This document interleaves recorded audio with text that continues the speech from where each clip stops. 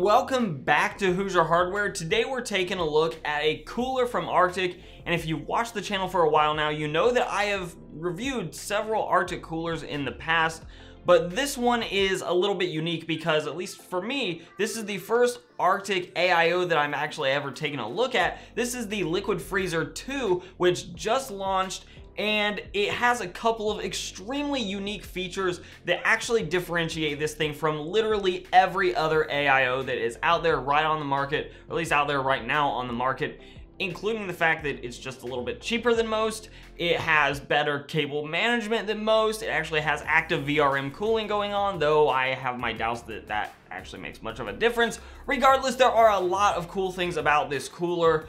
And hey, it's not even an Asetek type of design. It's actually an in-house built cooler from Arctic. So like, everything about this is cool, and I'm super excited to take a look at it. So we're gonna do that right now.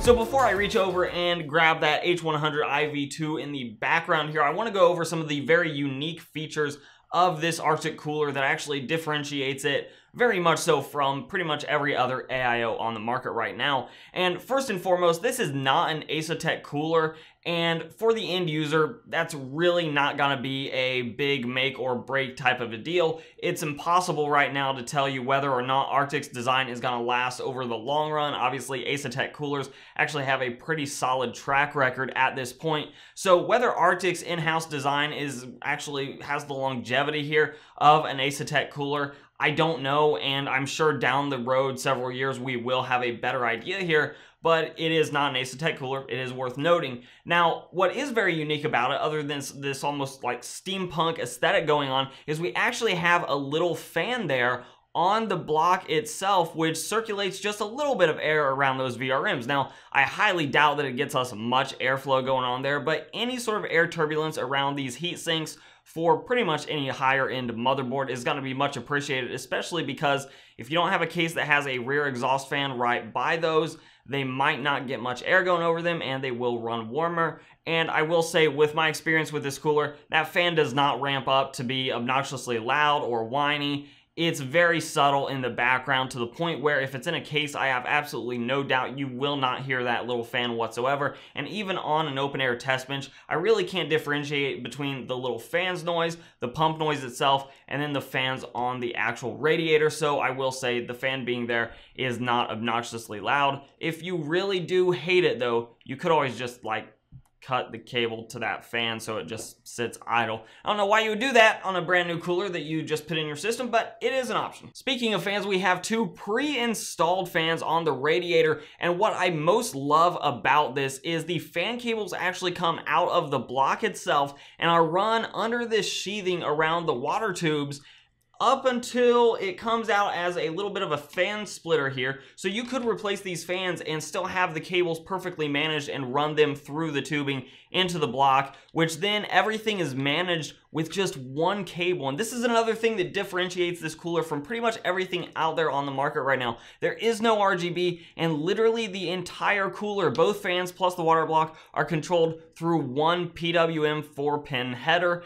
And that is just so refreshing, especially for something like this on a test bench. I love the fact that I have only one header to worry about plugging in, and that is literally the only cable on the entire thing I have to manage. Now, the reason the tubes are like arcing over the radiator right now is because this is the pre-configured fan configuration with this cooler. So presumably you would be mounting this either at the back of a case or possibly at the top of the case, because the fans are pulling air from your, I believe your right, my left here, through the radiator this direction. Now, you can take the fans off and put them on the other side of the radiator to create an effect where you're pushing air through the radiator if you want to put it at the front of a case, for example. But with that, the cable management at the radiator side might not be quite as tidy, because you will have a fan cable wrapping from this tube going around the radiator itself. It's not really a big deal. I don't think most people are going to bother really worrying about that too much when they're considering where to put the radiator, but it is worth noting.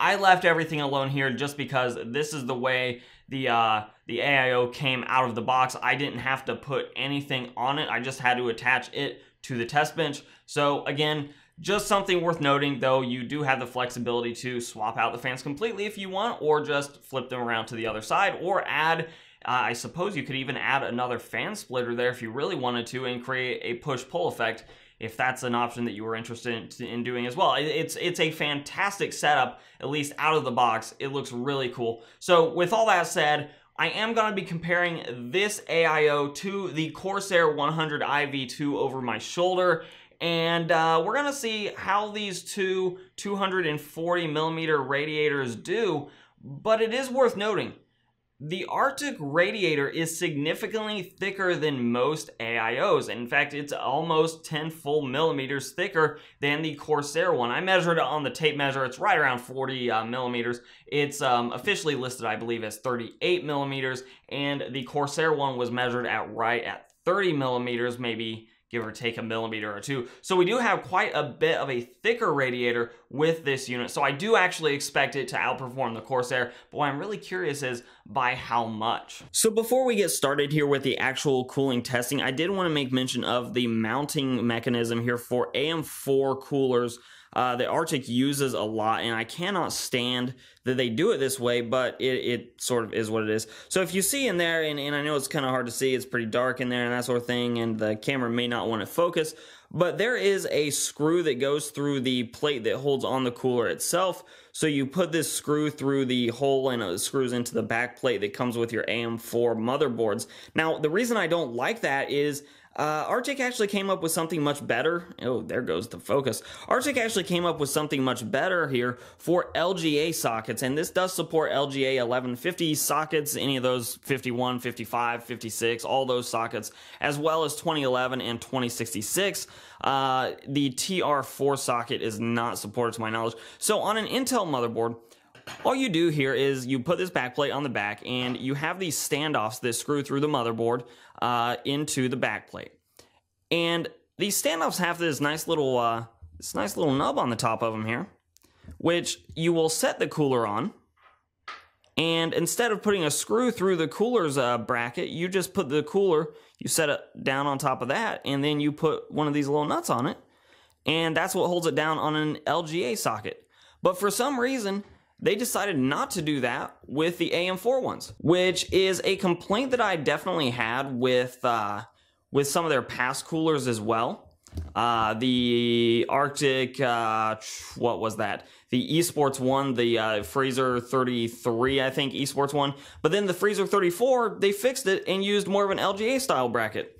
So I don't really know why Arctic went with this direction for AMD and not so much for Intel, but it is what it is. The good news is it's actually not hard to mount regardless, and it was able to be done relatively simply. It's just one of those minor annoyances that I really don't quite understand why Arctic did it differently with AM4, but it was worth noting, so I want to throw that out there. So testing for this cooler and the Corsair H100 IV2 is going to be really simple. We're just going to be using IDA64 here, and we're going to run the CPU, FPU, and cache tests all together at the same time. While I know that just running FPU by itself will give us a hotter overall CPU, I'm not really all that concerned about it. I'm really more concerned with just making sure this quick and dirty overclock is stable. And the overclock that we're going to be using with this setup is 1.4 volts running at 4.0 gigahertz on this Ryzen 1800X, and we're going to run this test for 30 minutes and just kind of see what the temperatures look like when we're done. So with that, get the clock pulled up here. There's our timer of 30 minutes. We're going to go ahead and go down to the bottom corner here, and we are going to click this start button, and over here, there we go. We'll be back in 30 minutes to see how well this guy is handling the 1800X at 4 gigahertz and 1.4 volts. We are just over 3.5 minutes into the test, and you'll notice here that we have started to stabilize on our temperatures. Now, I fully expect those temperatures to continue to go up a little bit throughout the rest of the test, but it does look like we're probably going to stabilize in the mid-60s, maybe a little bit higher by the time this is said and done. But we definitely see this chart starting to taper off a little bit as this loop starts to work towards equilibrium. I doubt it's quite there yet, but we are getting into a more stable state with temperature where we're not launching up the chart anymore. So if you're ever using IDA 64, obviously the red screen is not a good thing. So this test actually ended and it failed out at 22 minutes and 32 seconds. So I'm going to go over here and click on statistics and see just where we stand with some key things here. You'll notice the CPU averaged just shy of 60 degrees, though it was maxing out at 65 degrees there, and that was towards the end of the test. It was up at 65 degrees if we were looking just at the temperatures chart here. Now, we did see that line basically flatline though. Once we hit about 65 degrees, it was pretty much flat the entire rest of the test, and then obviously it ended right there. So at 22 minutes, it was pretty stabilized as far as the temperatures go. Obviously, I'm much less concerned here about the actual stability of the overclock. So instead of just rerunning all these tests with a better voltage or maybe slightly lower clocks, I'm actually just going to go ahead and throw the Corsair H100 IV2 on here and hope that it lasts about 20 minutes. And we'll probably call that pretty much good enough as long as we can get to the point where we have a stabilized temperature, something that we can at least get a similar comparison to, because I'm not really trying to figure out the perfect scientific, like, average temperatures here, which one is better than the other, perfectly down to science here. I'm basically trying to give a once-over with which one at first take is better, and this right now is the mark sorted to be at 65 degrees over about 22 minutes of a stress test.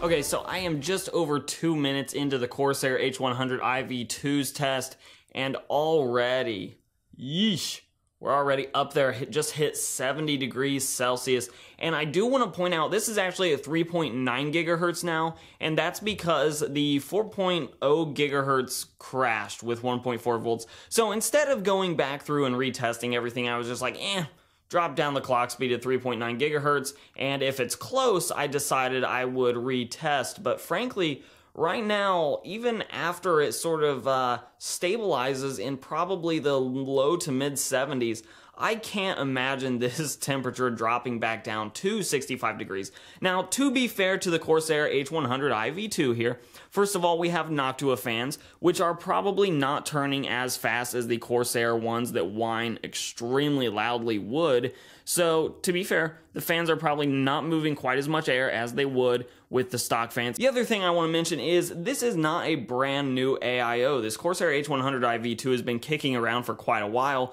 so it may have some gunk floating around in there that makes it a little bit less efficient.